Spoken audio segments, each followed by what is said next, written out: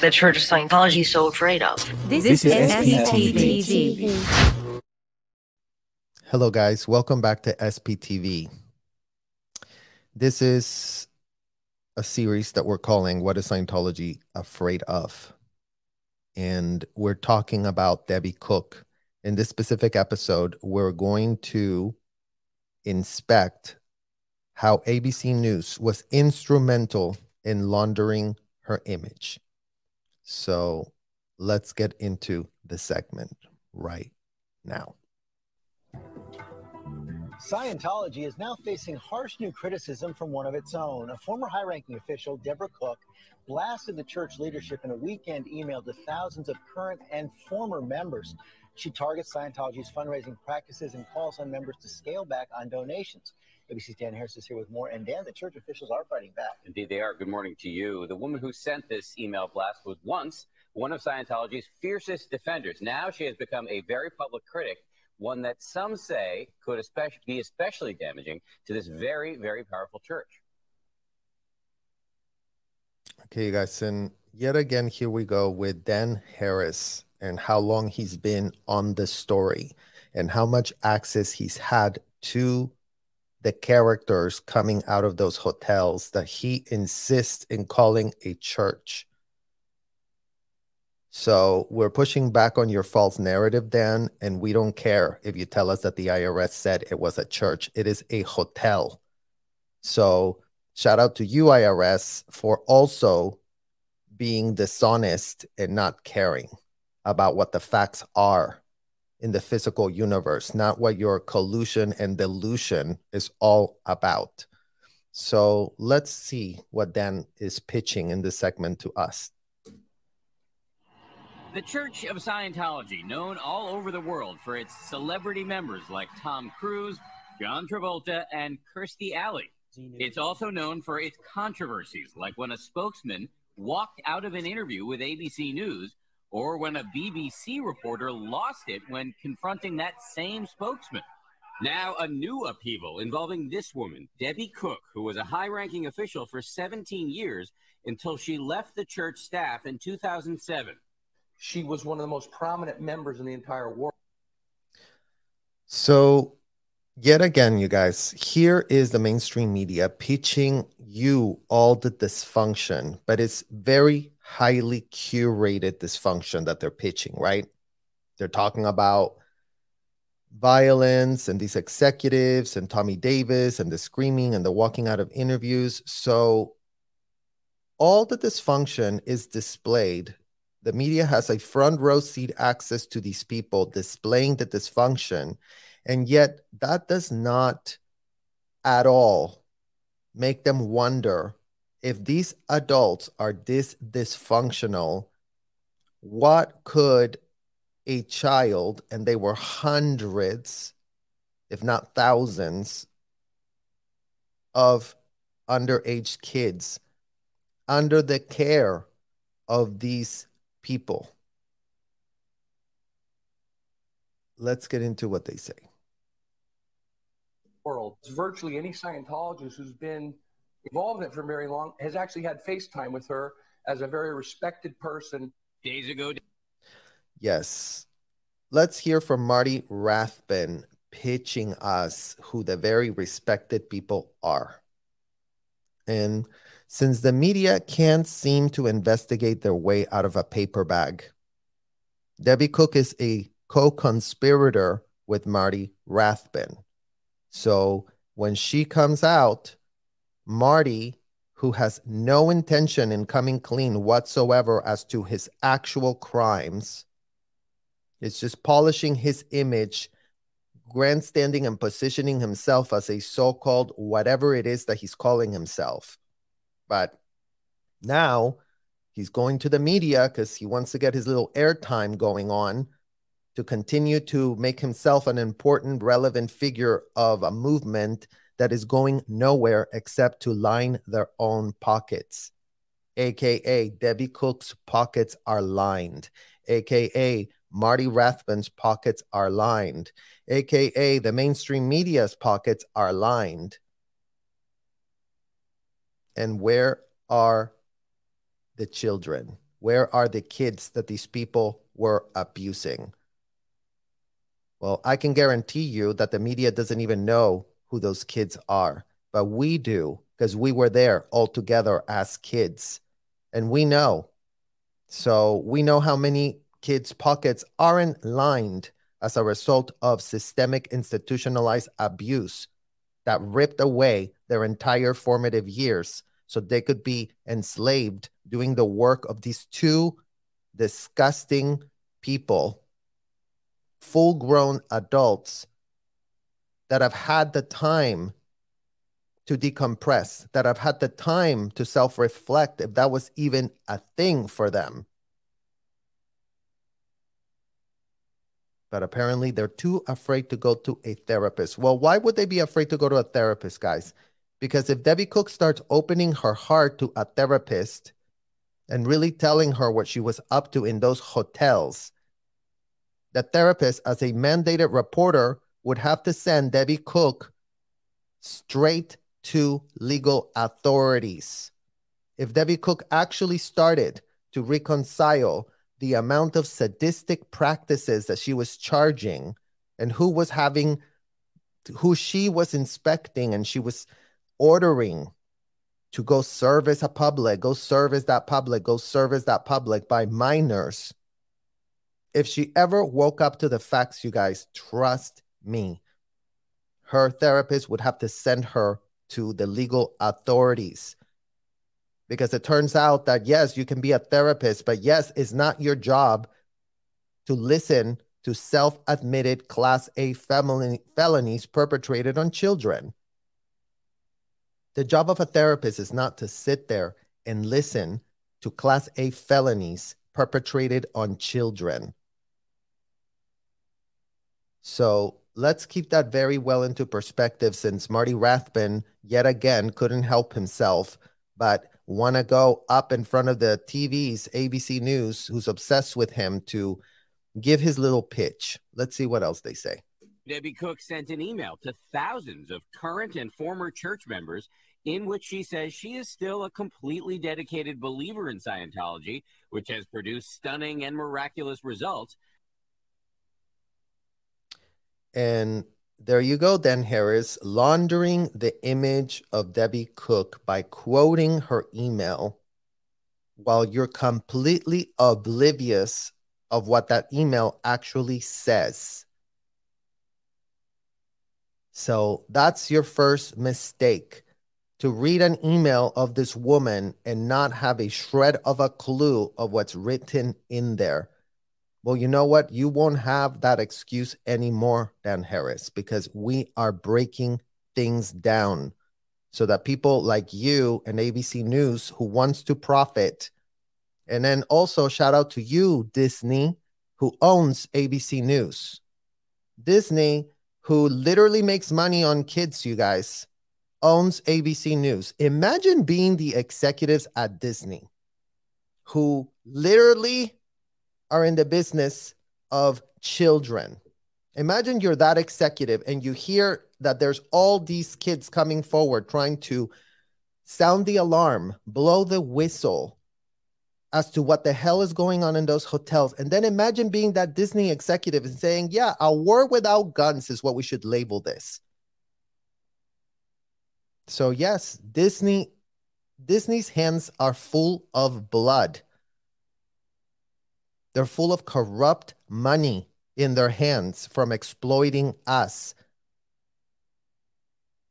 for not wanting to tell the story that their little neighbor was running a horrible hotel out of Clearwater, Florida, and also their neighbor in California. So before anyone tries to make this a political issue, it's in the red states and it's in the blue states. It's a blue and red problem. Both parties have a ton of questions they need to be answering, and soon. Because yes, Disney is involved, you guys. They're the ones that own ABC News. And come to find out, they're the ones that also own A&E. And guess who gave all manner of access to tell the story? Leah and Mike tried to push the boundaries as much as they could, but Disney and A&E's legal department had a lot of pushback on all the kids' stories. They sanitized what they could in order to, let's not say it like that. Let's not put it like that. God forbid they come after us and start suing us. ABC News, Disney, you're large corporations. Don't you have a ton of attorneys there that know what the hell they're doing? Apparently not. Apparently your legal departments are as useless as a lot of other departments that we're going to get into. But that the current president, David Miscavige, has accumulated more power within the church than the founder of the faith, L. Ron Hubbard. Thank you for making our point, Debbie Cook, in your email. And thank you, mainstream media, for yet again having your little David Miscavige obsession, because that's all you care about, to discuss David Miscavige and how he's having a power trip and he was accumulating a ton of power. Well, guess who was accumulating a ton of power, you guys? Because as much as Debbie Cook wants to project and say David Miscavige was accumulating power, she's not telling you what kind of power she accumulated while she was running her hotel without oversight. She's not telling you how she was keeping the Clearwater police out of her hotel every single time there was crimes perpetrated, felonies perpetrated on minors that took place inside those hotel rooms. But you know what? Debbie Cook has no problem with that because she just is pissed that, you know, David was having more power than L. Ron. Who cares, Debbie Cook? Who cares about L. Ron Hubbard? And who cares about you, honestly? Envisioned for any single successor, a charge former church official Marty Rathbun agrees with. He wanted to make checks and balances. He thought that's the way that Scientology would thrive in the future. Oh, Marty Rathbun. I mean, these guys really want to hang themselves with their own words, you guys. Imagine being Marty Rathbun and going to ABC News to talk about checks and balances. Because that's what really Marty Rathbun cared about when he was in that hotel for decades. Checks and balances. What kind of checks and balances were in place, Marty, when you locked me up on the first floor of the Coachman building inside a vault, a literal converted bank, you guys? Scientology didn't want to spend the money to take out the literal vault where they were keeping the money. So they decided that that vault was where they were going to interrogate kids. So that's where Marty Rathbun would take us to get interrogated, in a bank vault, locked up with this disgusting creep who comes to the corporate media, who couldn't care any less, who loves to be in the business of laundering child abusers' images, and who couldn't be more effective because yet a decade later, not a shred of progress has been made to put a shred of guardrails and protections so that kids that are unsuspecting, that can defend themselves, that can consent to the level of depravities and sadistic tortures that these two clowns are out there purporting that they're so good and so great, and Debbie Cook talking about the miraculous of the technology. No comment, Debbie Cook. If that's how you like it as an adult, that's on you. But yet again, we will advocate that no one under the age of 21 gets to go inside of your disgusting, depraved hotels. And anyone else who's over the age of 21 needs to be told very clearly what the hell's about to take place. Very clearly, so they're not confused. If they want to continue on their journey to go wherever it is that that bridge takes them, make sure that that's clear. Revise your Monique Yingling contracts that you have for yourself to cover your you-know-what. and make sure that even the adults are in the know fully, because some of them can still claim that they're very confused by the contracts and very confused by the fraudulent pitches that people like Marty Rathbun and Debbie Cook are all about. But Miscavige thwarted his best intentions. Cook's email also. Oh, Marty Rathbun, how stupid do you think we are? David Miscavige thwarted it, his good intentions. Have you not read the policies? I mean, you're a complete idiot, Marty Rathbun. That's what you're showing everybody. It's giving, I don't care. It's giving, I read all the policies, but L. Ron Hubbard is such a great genius, and David Miscavige was getting in the way because he was, you know, ruining our little party, and we were just having such great power trips when he wasn't around to what, Marty? What were the good intentions of L. Ron Hubbard? I dare you to call up your little friend Dan Harris at ABC News and give him an interview, the interview of a lifetime. Pitch L. Ron Hubbard to Dan Harris again and tell him how L. Ron Hubbard had just great humanitarian intentions. The man that literally normalized for y'all to go enslave children is the man who you are out there blabbing your mouth about how he's such a great, good person. Also complains that the church is engaged in continuous fundraising from its members and spends too much on opulent buildings instead of promoting the faith. And yet again, you guys, shout out to Debbie Cook for being the good misdirector that she is.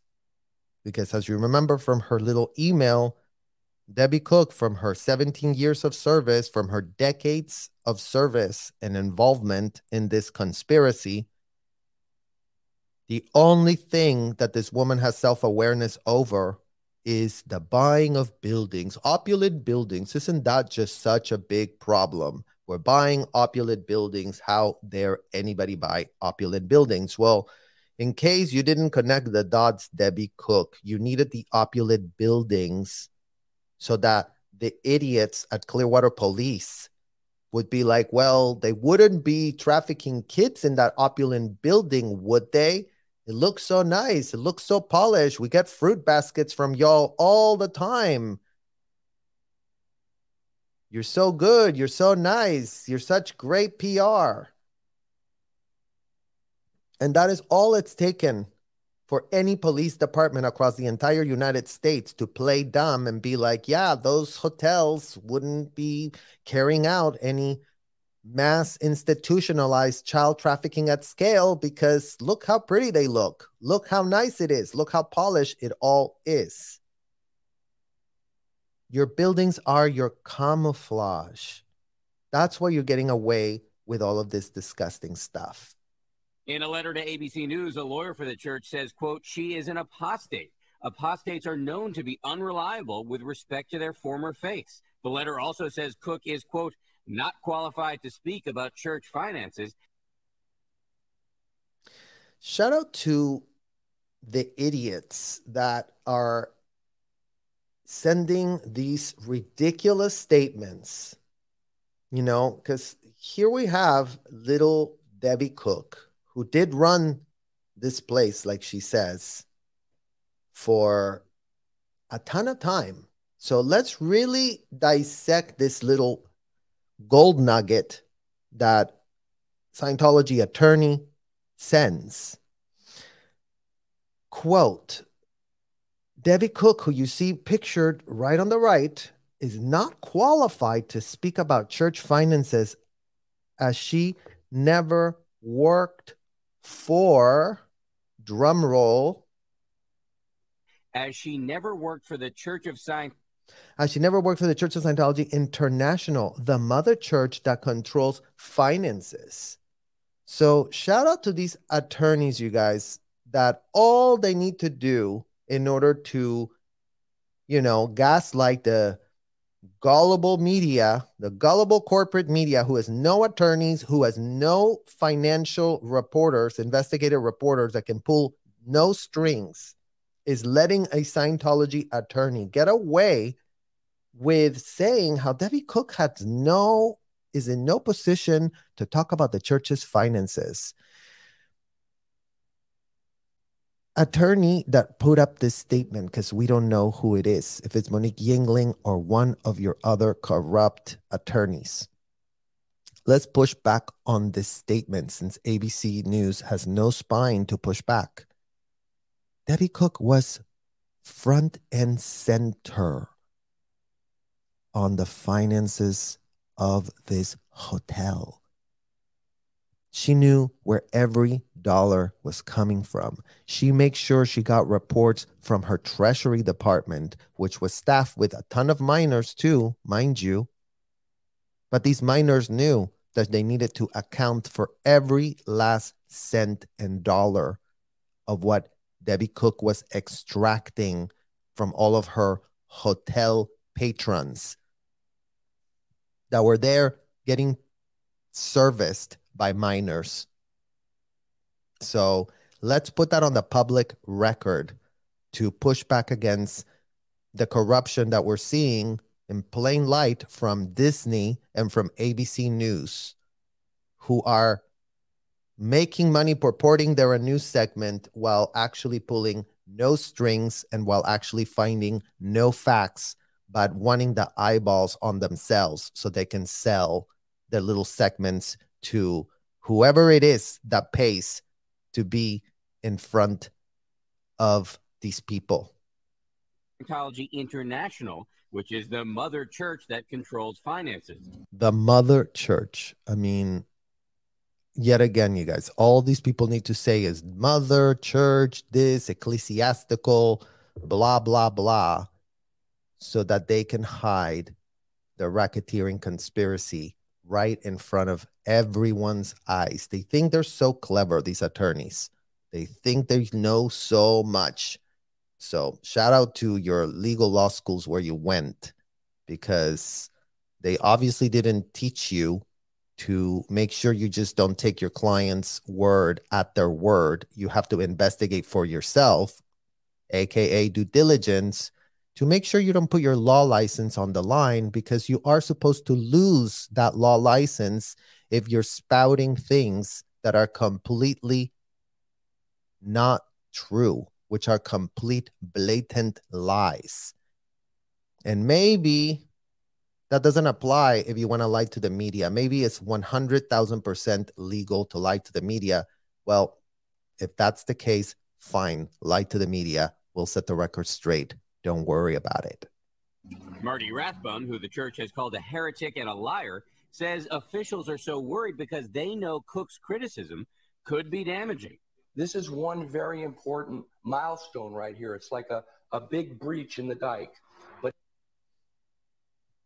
you guys, there's no important milestone. The milestone that, you know, Marty Rathbun is pitching here is his collusion with Debbie Cook to launder her image and to purport that, yeah, something's really going on, because, you know, we're really finally calling out the fundraising.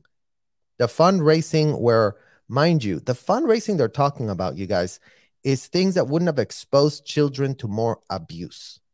So let's just put that fully into perspective so you guys really start understanding who these people are.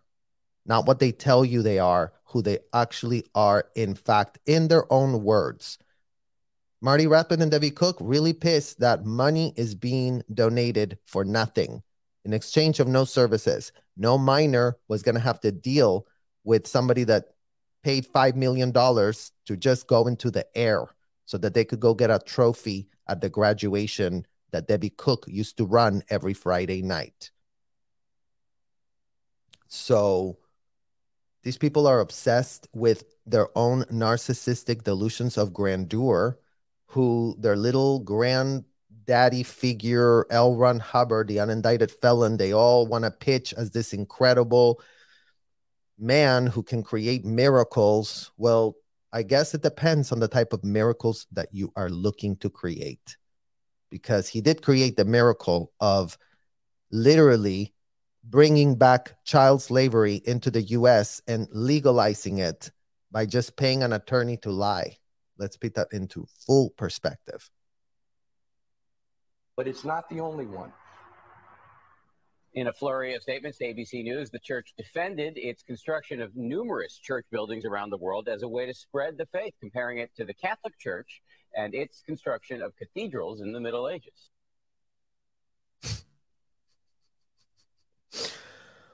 Wow. Wow, wow, wow. I mean, just when you think you couldn't be more shocked or you couldn't be more revolted by this man, Dan Harris, who just sits there spouting their talking point and pushing not a shred of an inch back. This attorney, you guys, literally just wrote to this segment that they're just like the churches in the Middle Ages. Well, no, shh, right? What was the Catholic Church doing? I don't know, the Spanish Inquisition, interrogating people, right? And they would literally like pull out their nails. They would literally torture people in disgusting chambers of torture and abuse in the Middle Ages. But even then, now, the Catholic Church had to be checked. Yeah, hundreds of years of evolution have curtailed their ability to do whatever the hell it is that they were doing in the Middle Ages. So for Dan to literally be a journalist that's supposed to know history, I mean, isn't this how it works? I didn't go to school, Dan Harris. I went to 7th grade, and even I know the Middle Ages had the Spanish Inquisition. Maybe that's because I went to school in Mexico. Shout out to Mexico for teaching me that, because it's coming in handy right now when I'm thinking about what in the hell are you talking about the Middle Ages and the churches, and it's just like them and we're just like them. So we have a lot of questions and we're getting zero answers. So shout out to all of you Disney executives. Shout out to your legal departments there. Shout out to your ABC legal department. Shout out to Dan Harris and everyone else working on these segments, profiting from kids being abused. That's on y'all. So, America, wake the F up. You're being lied to. You're being gaslit by corporations that are more interested in profiting from the pain inflicted on minors at scale, while also purporting to be a kid-friendly corporation. We would love to hear from you, Disney department,